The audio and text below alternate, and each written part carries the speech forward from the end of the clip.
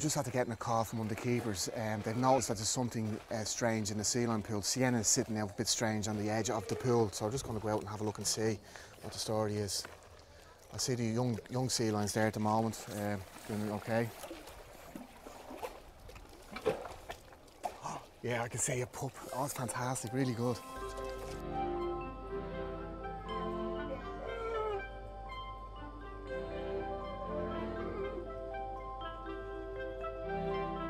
Hey girls, you got little girls, huh? Hey?